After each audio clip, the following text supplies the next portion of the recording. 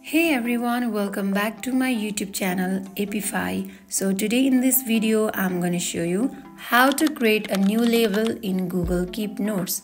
So without getting further delay, let's jump into our video. First of all, open up Google Keep app. Make sure you have already downloaded Google Keep app on your device. Simply tap on it. When you open up Google Keep app, it will show you this kind of interface.